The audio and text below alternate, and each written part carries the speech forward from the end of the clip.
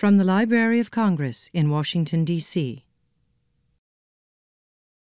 And really is an honor to talk to you. It's a wonderful novel. Thank you. I'm glad we could do this.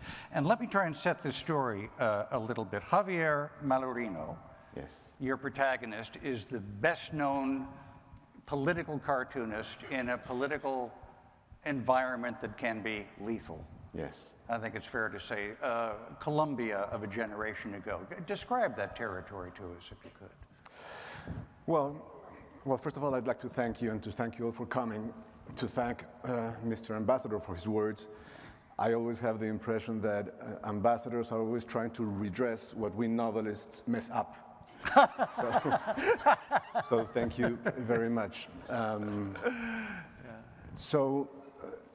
This novel was written in 2012, 2013, at a point in which I had to explain to readers outside of my country the fact that the story the novel tells is actually plausible in my country. It is the story of a cartoonist who is so powerful that he is threatened, he is feared, he is very well respected, he is able to change the climate of political opinion in very direct ways.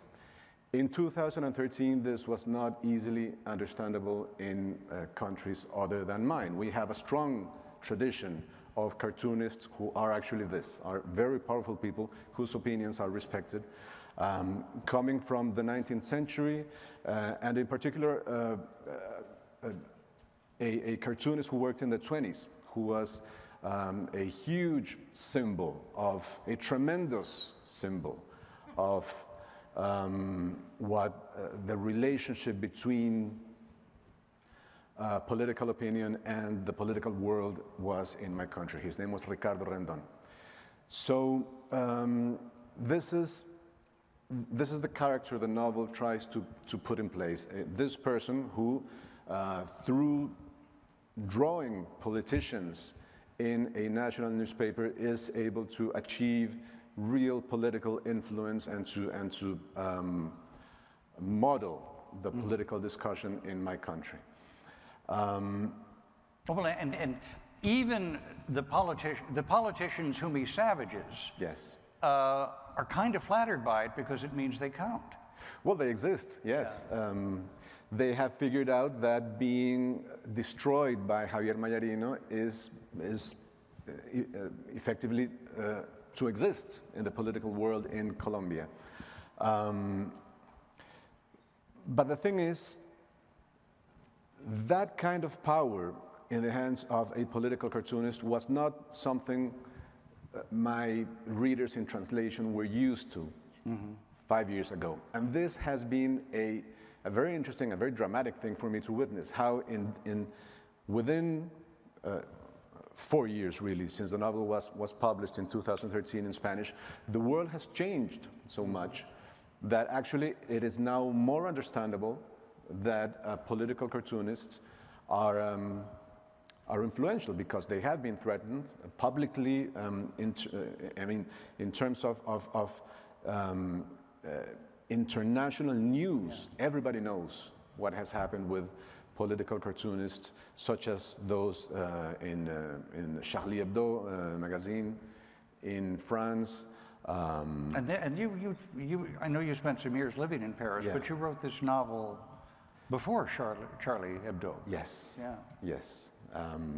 Or before the terrible. Before the crime massacre. killed him. Before, yeah, before that horrible thing. That happened, I think, a little bit. Maybe a couple of years after my novel was published. Yeah. No, it was a couple of years later because the French translation had already appeared. So yeah, it had this weird coincidence in time for me, the fact that the novel was becoming reality in so many countries in the world.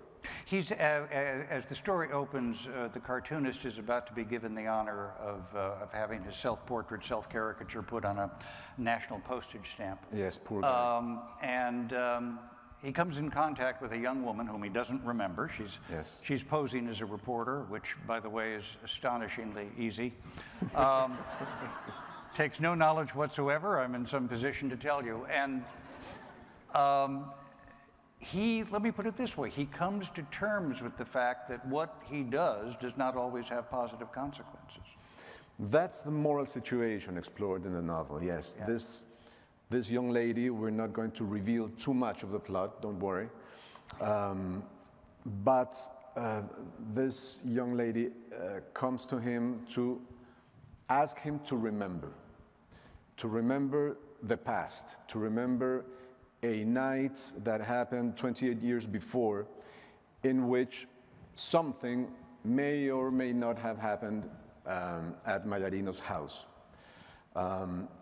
That event of that night caused Mallarino to draw one of his most famous cartoons. And this girl is 28 years later, she's asking him to remember what he saw during that night. And he realizes that he may not have seen what he thinks he saw, that his cartoon, after all, may be groundless. And this is the situation explored in the novel. It was very strange for me to begin a novel in which my main subject, my main idea was the discussion of the vulnerability of our public image, or image in the hands of people who have an influence on public opinion. But as the novel progressed, I realized I was writing about something else also. I was writing about the vulnerability of our private memories, the fact that we are never sure of what we remember. This difficult relationship we have with memory became one of the main themes in the novel. There's lots I could read from. It's beautifully written and beautifully translated. Beautifully translated by Anne MacLean, yes. I have to ask, why didn't you do the translation? Because Anne MacLean would be out of a job. She's a friend of mine. I don't want to do that. Right. No, but you have done some translation.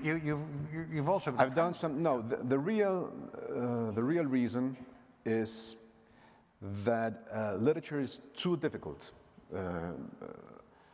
to. Let's put it this way. You should always. I've done some translation. I've earned a living as a translator. But you translate towards your own language, because this is the language in which you are close to 100%. Yeah. I'm not close to 100% in English, and that's something I prefer to leave in the hands of somebody who is. And I have this great luck of having one of the best translators of Spanish language literature in the world. Yeah. That doesn't mean I don't dig in as soon as I can. We work closely together. I try to bother her as much as I can. But I never lose sight of the fact that for me as a translator, one of the worst things in the world was a writer who thought they knew my language. So I try never to be that writer to Anne MacLean. I want to read a section. Yeah. And ask you, I love this section. Life is the best caricaturist. Life turns us into caricatures of ourselves. We all have the obligation to make the best caricature possible, to camouflage what we don't like and exalt what we like best. You'll understand, says the cartoonist, I'm not just talking about physical attributes, but of the mysterious traces life leaves on our features. The moral landscape, if you will, that moral landscape that gets drawn onto our face as life goes by, as we go along making mistakes or getting things right. It reminded me, there's a story of the Abraham Lincoln, who used to be a model for presidential disposition, but of course has recently been replaced. But I have to avoid these cheap jokes. But Lincoln notably was resisting the urging of some of his aides to appoint someone as a local postmaster somewhere. And they said, why? And he said, well, because I don't like his face. And they said, Mr. President, you can't refuse to appoint a man because you don't like his face. And he said, nonsense. After the age of 40, every man is responsible for his own face. Very good. Very good. Yeah. I wish you told me that before. Well, I mean, we'll work on the next one. Yeah. But help us understand if, caricature and how the cartoonist sees his art, because that has something to do with literature too, doesn't it? Well, yes, in a way. For me, it had something to do with journalism in the terms that I understood journalism at the time when I was writing the book. I used to be a political columnist, a weekly political columnist in my country. I did that for 7 years. I wrote political columns weekly for 7 years. Then I stopped because I was writing a very long, very difficult novel that I will inflict on you all next year.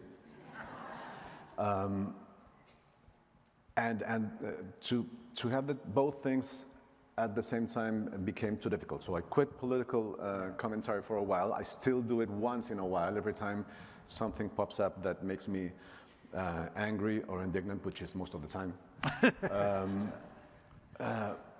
But this idea of this particular relationship we have as columnists with readers, these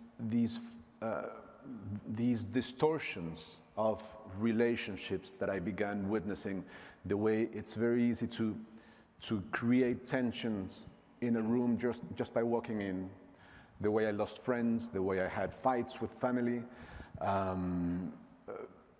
all my neurosis went into the character of Javier Mayarino. So discussing Colombian political reality in print was what led directly to the character and the way and the position he has, or rather the relationship he has with his readers in Colombia. Well, is that what we do with our memories? Do we caricature our life experience? I think we streamline them, yes. Mm-hmm. Yeah. I mean, nobody knows really how memory works, and this is one of the ideas at the center of the book. Yeah. This immense talent memory has to manipulate us. The way our memories are obviously the only window we have into our past experience. There's nothing else there. Well, obviously there are other people's memories, and this is why we read books. But this window is so fragile, it's so easily distorted, so tainted by subjectivity, by prejudice, by whatever we would have liked to happen. This is more or less what we remember. Or rather, we're very, very, very good at suppressing. Obviously, this is commonplace.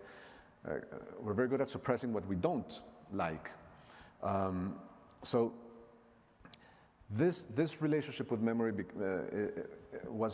became very interesting for me. How it manipulates us, how we're never sure really that we experienced or witnessed what we think we witnessed or experienced, and this is what happens to the character who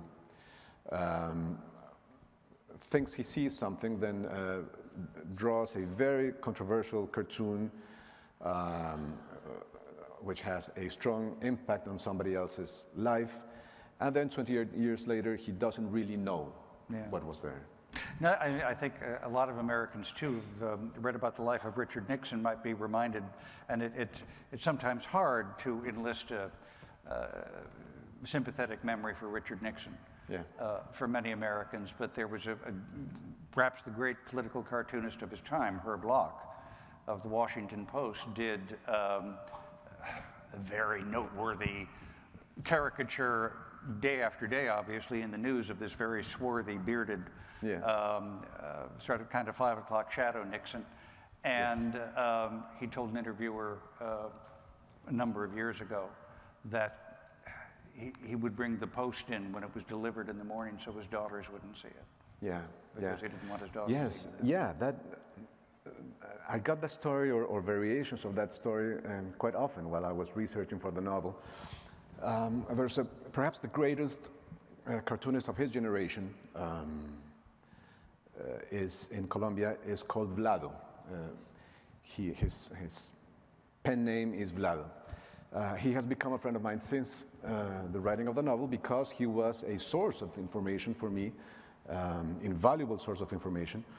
And one of the stories he told me was that once he had started drawing making cartoons of this very powerful military man in Colombia, who at the time used these dark glasses, sort of Pinochet style.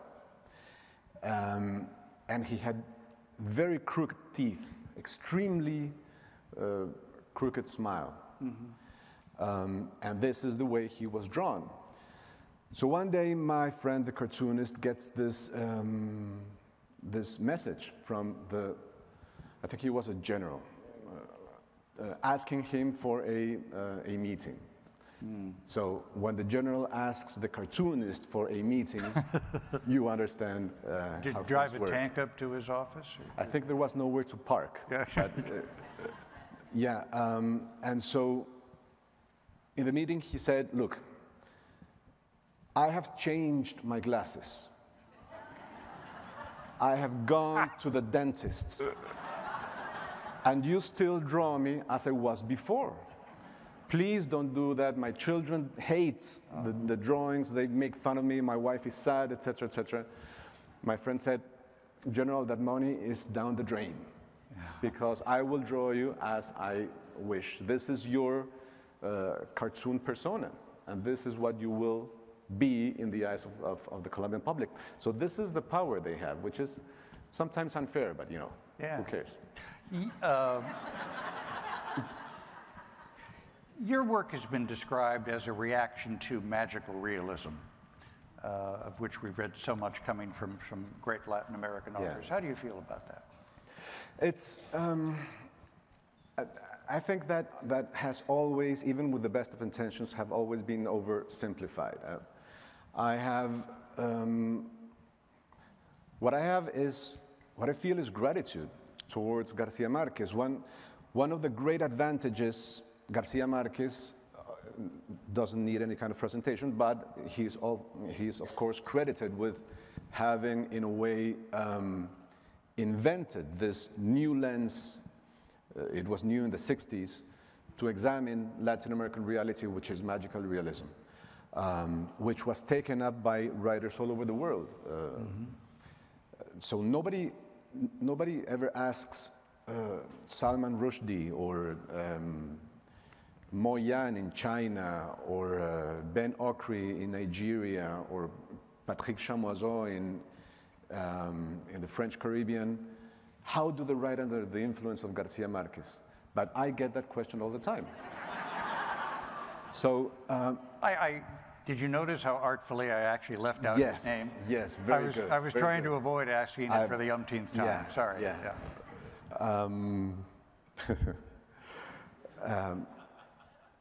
So the thing with this is that this question that you have so artfully not asked it presupposes there is a sort of territorial relationship in influence, that influence is territorial. So that is justifiable, but it's almost never true in literature. The fact that I'm Colombian in no way means that the influence of the great Colombian writer immediately falls on my shoulders. Like it's not influence, but influenza. I mean, like you're going through the streets and somebody sneezes and you get magical realism all of a sudden. You know, it's a... Writers, and Garcia Marquez is the best example of this. When he started writing novels, there was no Colombian novelistic tradition to speak of. We had a couple of great novels, but there was not a tradition as such. And so he decided his masters would be Faulkner, because he wrote about a world very similar to the world of Garcia Marquez. And then he got tired of Faulkner and, in a way, hired Hemingway. Teach me how to write short novels with spare dialogues and economic prose. And so Hemingway did the trick for one book. And so this mixture of influences, Faulkner, Hemingway, Kafka, a little bit of Kafka, for his second novel, In Evil Hour, he copied Albert Camus in a way. And that cocktail, none of these writers were Colombian. And that cocktail allowed him to discover his voice, the voice in which he wrote 100 Years of Solitude. That is more or less the way it worked for me. I grew up with Garcia Marquez as a reader. I have always admired Garcia Marquez as a novelist. I think he's one of the 2 or 3 great stylists in the Spanish language. But these images, these characters that I had in my head needed a different shape than magical realism was able to provide. And I found that in other Latin American writers, such as Mario Vargas Llosa or Juan Carlos Onetti from Uruguay. I found that in American writers like Philip Roth, in European writers, you don't want to know the list of them, but this is how influence, in a way, happens. You have this image in your head, and you choose the writers who have the tools you need to make that become literature. In my case, it wasn't Garcia Marquez. If there's one advantage I have over Garcia Marquez, it is the fact that I write in a world in which Garcia Marquez already exists. He didn't. He didn't write in a world in which Garcia Marquez had already written his wonderful novels. So my tradition is better for that fact. And I'm luckier. So this is what happens. Okay. We want to invite your questions. There are a couple of microphones up here. We'll tell you that this event is being recorded for posterity, so if you're wearing a T-shirt with some kind of indiscreet slogan, you might want to strip to your waist. Or just do it anyway, we're all friends. As people advance on the mic, let me work in one more question. You spent years living in Europe, Paris, yes. Barcelona. Easier or harder to write about Colombia in Colombia than it was from Europe? Both. It was definitely easier in the sense that that cliche that you need perspective to talk about your own country, that you need to get out of the woods in order to have a better look at the whole thing, that's really true. But on the other hand, I started writing novels in a world in which the internet was not as all-pervading as it is now. So for my first real novel, which is called The Informers, I didn't have a strong relationship with the internet at that time. I didn't know. I wrote that novel in 2002. So I remember perfectly having to call my father and ask him to go to such and such corner. Tell me what you see there. Are you able to see the door where Jorge Eliezer Gaitán left the building before he was murdered? And so I had these informers that allowed me to write my books. Yeah, and now, of course, that's on Google Maps. Exactly. Right? That's the, has anyone advanced on the microphones? I don't hear. Yes, by all means. You first, sir. Who got first? Yeah. I'll go first. I'm curious, having seen the popular depictions of things like Narcos and whatnot in popular culture, Are there any that you're particularly interested in or would want to react to? Like, say for instance, the pervasiveness of Escobar and thoughts of Colombia. What are the things you mentioned earlier that provoke you to respond? Wow, I don't think we have enough time to. Well, let's talk about one of those things that is in a direct relationship with the other part of your question. I have always felt angry and sad and disappointed at this thing we have called the war on drugs. I think it's a huge mistake. It has been a huge mistake for 30 years. I think it has damaged and destroyed people's lives in a way that is not justifiable. Because drugs are essentially, this is the situation in my country, and this is the situation in America too.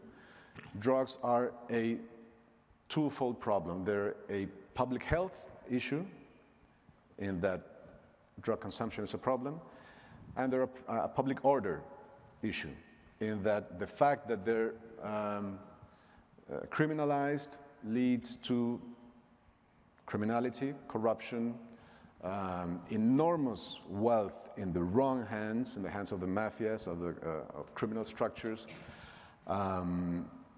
and that destabilizes democracies, kills people, innocent people.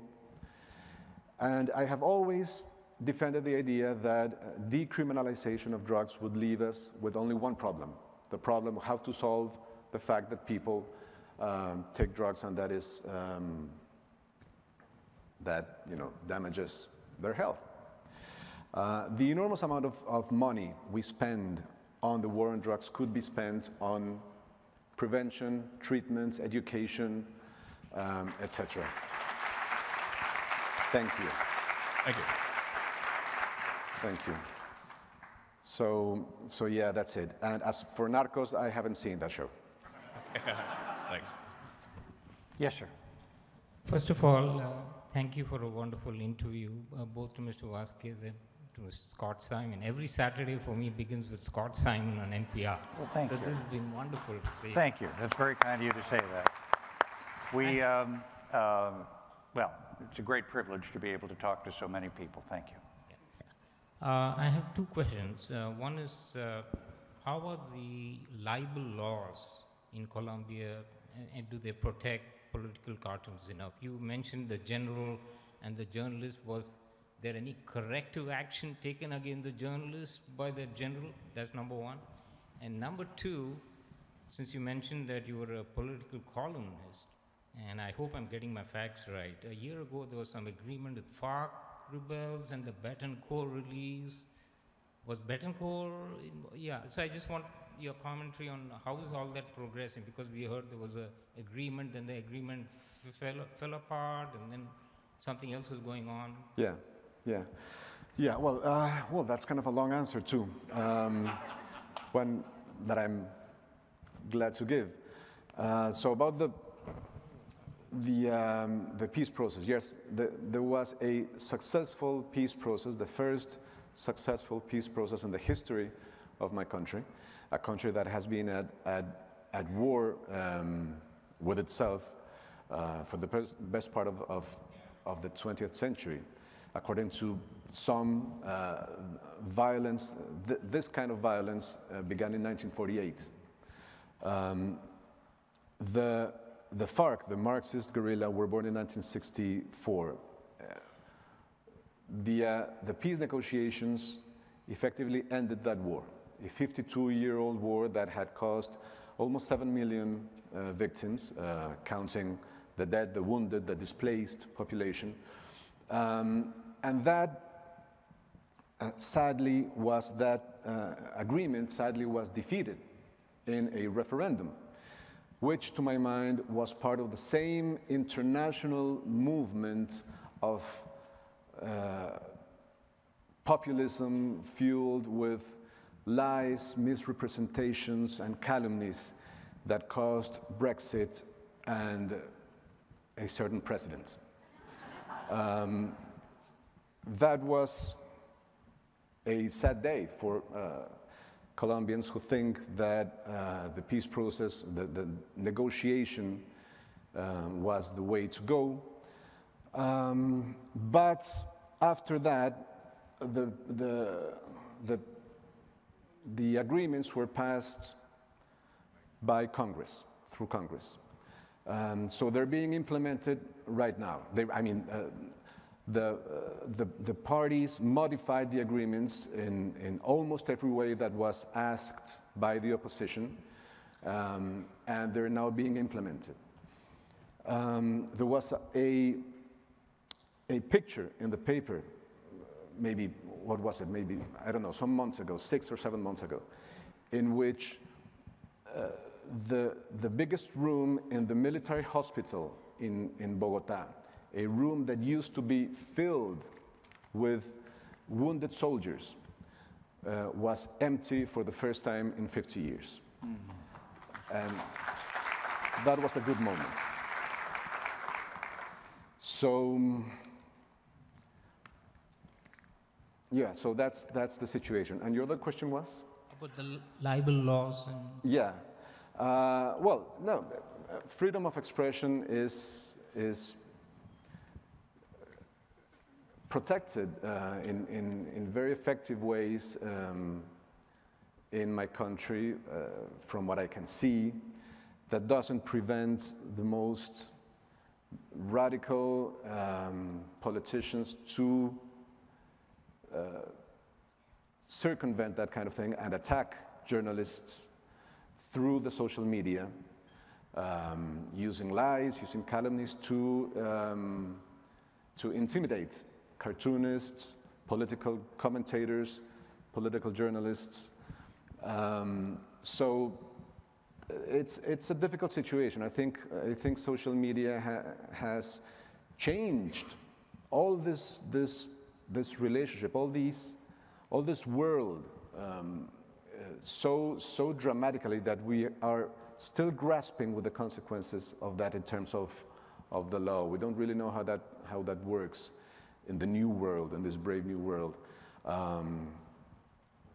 But I'm afraid that's all I can say. Thank you. I'm going to try and be respectful of everybody's time here. I know there's a lot to see at this wonderful event. Let's get to as many questions as we can. Short. Kind of make it a, okay. You know, like the, what is it, last round of Jeopardy or something. Hey, hello. Have you ever thought about modeling any of your characters on Father Camilo Torres? I'm sorry? Have you ever thought about modeling any of your characters on Father Camilo Torres? I didn't get it. I'm not sure we Camilo Torres Restrepo? Camilo Torres. Yes. Yes. Have I thought of making him a character in one of my books? Well, no, but that's an extremely good idea, I think. Yeah, thank you very much. You have an agent, madam? Did you say anything about Alvaro Mutis? Alvaro Mutis, what do I think about? Yes. Alvaro?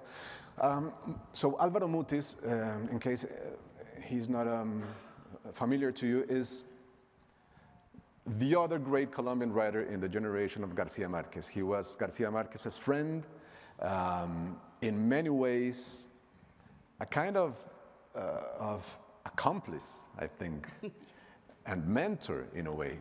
He was an extremely generous person, a wonderful writer, although I prefer his poetry to his prose.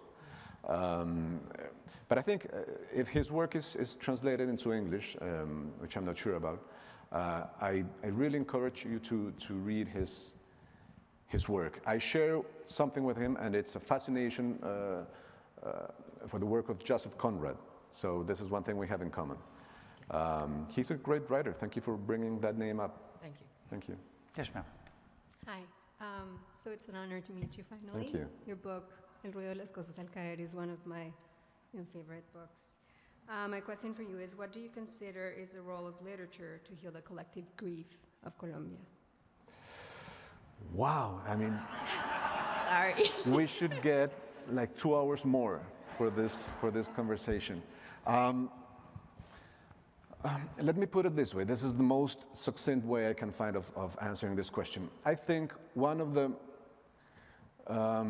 one of the things we have been able to do, one of the things we should be able to do as Colombians right now with this peace process thing going on is find a common narrative. That is to say, these last 50 years, the 52 years that the war lasted in Colombia, that created so much suffering on so many levels, so many different types of violence on so many levels, they are one story if told by a victim of the guerrilla. They're a different story if they're told by the victim of the extreme right-wing paramilitaries. They're a different story if they're told by an inhabitant of the cities, and a different story if it's being told by a peasant. So what do we do with this? I think this is where literature can step in and try to reconcile all the different versions of our 50 years, our last 50 years, or try to communicate the idea that having all these very different versions is not a handicap, it's good. This is what democracy is about. Telling different stories about the same thing and having them all be part of the Colombian story.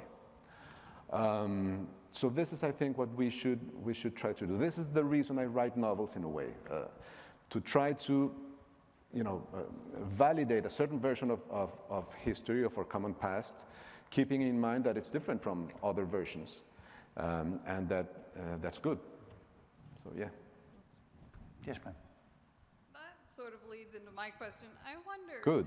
You've been introduced by the ambassador. Do you think novelists are esteemed or valued differently in Colombia than they are in this country? Yes, I definitely do. I think for reasons that would be too long to explain and that I don't really understand completely,